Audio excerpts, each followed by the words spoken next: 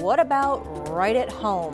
That whole idea has come a long way since the pandemic began more than a year and a half ago now. Yeah, there are quite a few good options that we have at this point, but that's also leading to plenty of questions about at-home testing.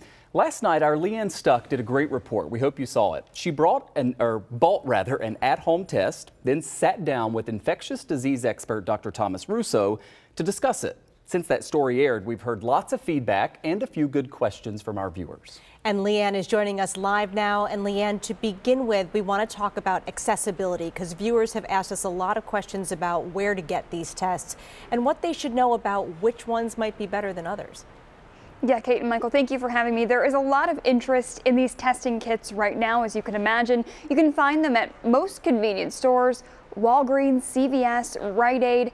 When I went to pick up our tests for the segment that aired yesterday, there was plenty of stock on the shelves, but we have heard from people about difficulty in finding them in the past.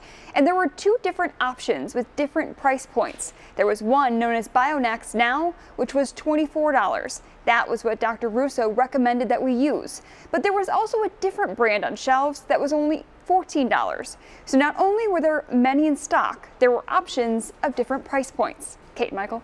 Yeah, Leanne, and when people ask about cost, obviously it is going to vary between those two tests, and then there are some other options out there as well. But what about insurance, and then also this idea of the government paying for this type of testing because they really want to encourage it? Yeah, this has been a big topic, especially this week, Michael. President Joe Biden announced a plan yesterday that would make at-home testing free and more accessible nationwide.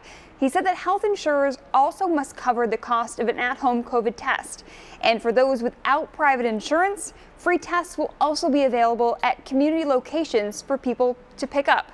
However, that's not yet available in Erie County. Erie County legislatures presented a resolution to urge County Executive Mark Poloncarz to purchase additional COVID-19 tests and establish a minimum of 15 distribution centers countywide where each family could pick up one free kit in the first 30 days.